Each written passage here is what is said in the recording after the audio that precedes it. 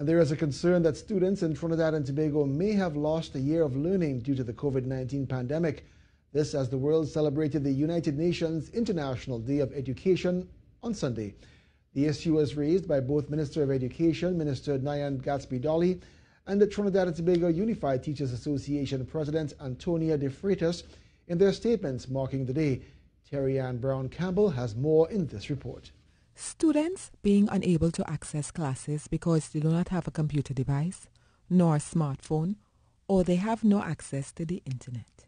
This has been the reality for many children since the onset of the COVID-19 virus in 2020.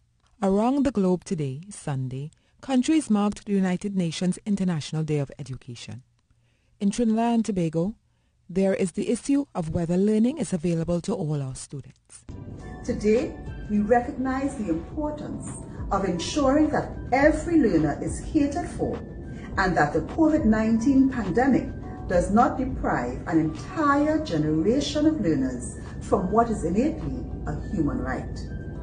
TTUTA President Antonia De Freitas also raised the issue. But there is still a lot more to be done if we are to ensure that we do not have a lost generation, that this term, this year, is not considered a wasted term or wasted year simply because the children were not in the physical space in schools.